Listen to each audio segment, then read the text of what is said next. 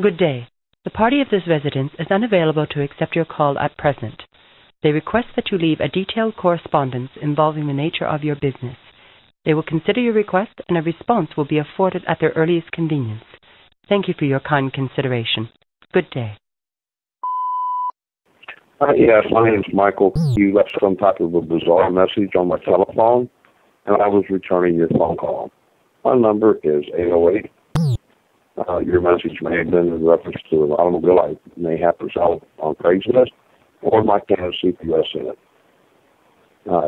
Please return my call. Thank you. Aloha. This person had the wrong number. Hey, Patty, this is Pam. I want to know what the hell is going on. First of all, why would you believe anything that Michael said? Second of all, what's going on with Donna?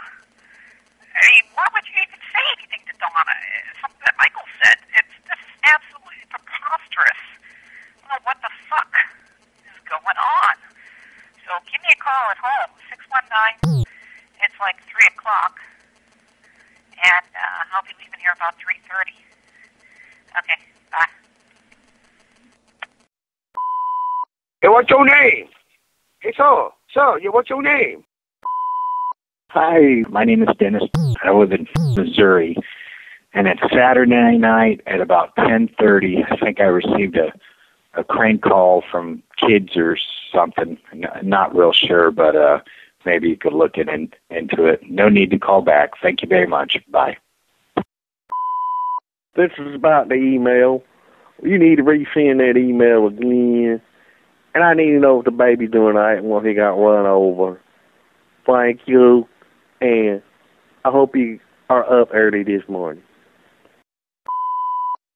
Well, listen here, you little fucknut. You better quit calling my phone with this bullshit. That is all. And you look pretty today. I'm gonna beat your dick off with both hands. Hi, this is Client Relations. I was actually calling.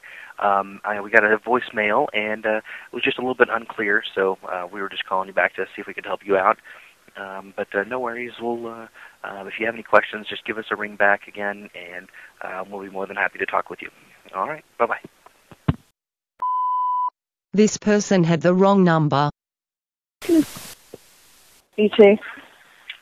Hi, this is Angela. If you would, could you give me a call saying if you could come at 4? All right, call me when you get this. Bye.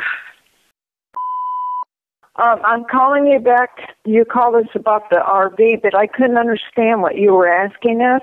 So we're at 619. Thank you. Bye-bye. Hello, Miss Stephanie Gladstone. This is Erica. I was actually giving you a call, you said, on behalf of one of your clients that got called 15 times. And I deeply apologize about that. We actually have an automated dialer system, and it's not supposed to. We only can dial it one time. I believe it's every 3 or 4 hours, and we only operate for not even 5 to 6 hours a day. And you said something about a giveaway. He might have filled out a form and signed and dated the form for us to give him a call about maybe a gift card that he filled out at Home Depot or a 4-wheeler at one of our malls.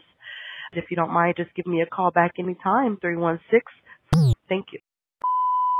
Good morning. I'm Pastor Kurt, and I'm calling from Billboards.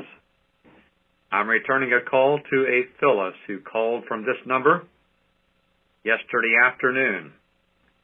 I would be glad to have a conversation with Phyllis. The telephone number to dial back in and speak with me is 833 extension 208. Again, my name is Pastor Kurt. I'm calling from Wards, and the phone number is 833 extension 208. Thank you, and God bless you today. End of messages.